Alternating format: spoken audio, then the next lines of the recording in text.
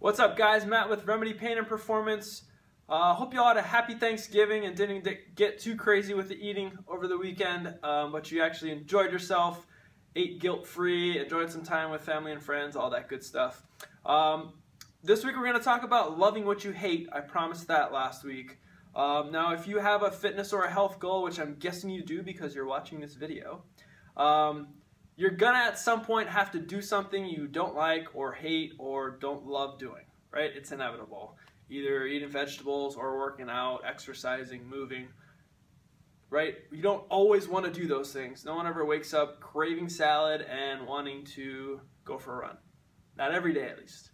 So we have to find a way to win, right? We have to love what we hate. Find things we love of the things we're forced to do. So with exercise, for me, I love weight training. I love kettlebells. I enjoy working with barbells, that sort of thing. So I do a lot of that. I do not run much because I don't enjoy it. So find ways to win. Find some things that you enjoy doing because you're much more likely to do it on a consistent basis. And being consistent is the key for long-term success. So find an exercise regimen that you enjoy or love or can actually look forward to doing and do more of that. Same thing goes with food. I hate salad. I hate eating lettuce. Sorry.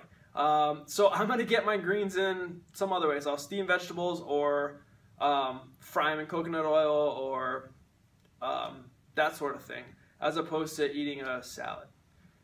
Same thing with, let's say, fruit. I hate peeling mango. Won't do it.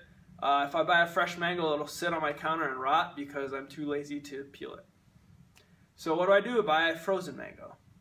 You can debate on whether frozen stuff's as good as fresh stuff, but either way, I'm actually eating the fruit as opposed to letting it sit on the table.